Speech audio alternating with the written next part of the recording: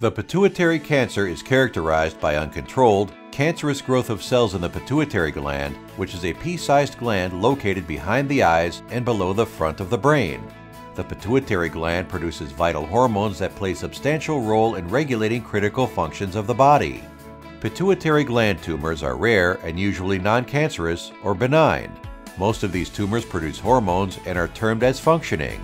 Non-functioning tumors are the ones that don't produce hormones. Common types of benign pituitary tumors include adrenocorticotropic hormone-secreting (ACTH) tumors, growth hormone-secreting tumors, prolactin-secreting tumors, and thyroid-stimulating hormone-secreting tumors. In the U.S., only a few hundred cases of pituitary cancers have ever been recorded, and the majority was diagnosed in older people. About 75% of cases were diagnosed after death. Of all the pituitary tumors, benign tumors account for about 30 to 40% and are most commonly observed in young, reproductive-age women and men in their 40s and 50s. Exact cause of pituitary tumors is not known, but a great deal of research is being done to identify the underlying etiology. It is believed that genetic and environmental factors combine to cause this cancer in the ways that are not completely understood. Pituitary macroadenomas, benign tumors which are larger than 1 centimeter in size, and cancers, whether functional or non-functional, can press on nearby nerves or parts of the brain to give rise to weakness of eye muscles, double vision, blurred vision, loss of peripheral vision, sudden blindness, headache, dizziness, loss of consciousness, and stroke.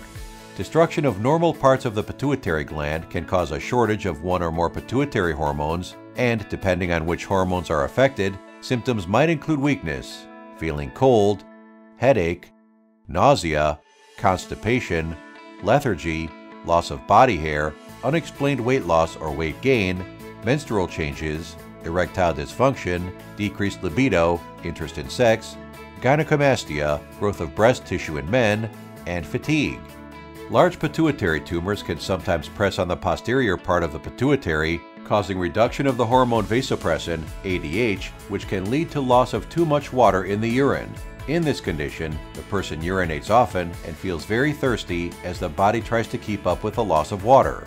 If left untreated, it can cause dehydration and dyselectrolemia, which can lead to coma and even death. The major symptoms from growth hormone-secreting adenomas, somatotroph adenomas, are caused by having high GH, growth hormone levels. Signs and symptoms include very rapid body growth, joint pain, disproportionately tall height, and increased sweating. In adults, the long bones can't grow anymore, even when GH levels are high, so they develop gigantism. But bones, hands, feet, and skull can grow throughout life, and it leads to a condition called acromegaly. Signs and symptoms include growth of the skull, hands, and feet, deepening of the voice, wider spacing of the teeth, protruding jaw, high blood sugar, kidney stones, heart disease, headaches, vision changes, thickened skin, numbness or tingling in the hands or feet, thickening of tongue leading to sleep disturbances such as sleep apnea and increased growth of body hair. High ACTH levels secreting pituitary tumors can give rise to symptoms such as unexplained weight gain, purple stretch marks on the chest or belly, increased hair growth, acne, swelling and redness of the face, depression, headache, easy bruising, vision changes, high blood pressure, hyperglycemia, decreased libido, sex desire, menstrual irregularities, and weakening of the bones.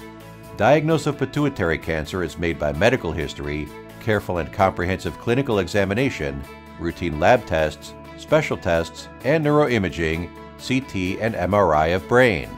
Treatment of pituitary cancer involves a team of medical experts, including a brain surgeon, neurosurgeon, endocrinologist, and a radiation oncologist. The standard of care includes surgery, radiation therapy, and chemotherapy, either alone or in combination. Surgical removal is usually necessary if the tumor is pressing on the optic nerves or is overproducing certain hormones.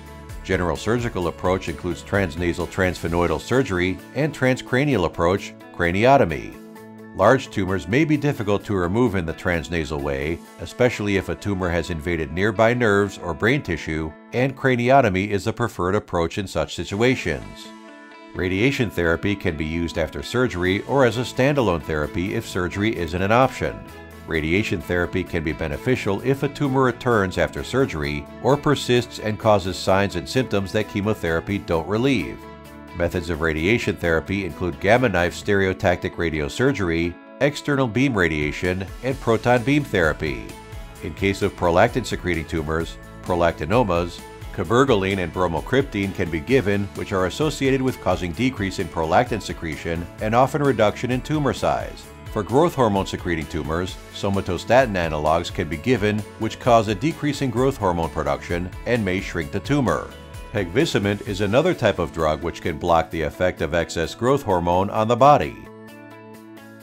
For more information about pituitary cancer, list of expert doctors, and ongoing clinical trials, please visit www.expertdocs.com.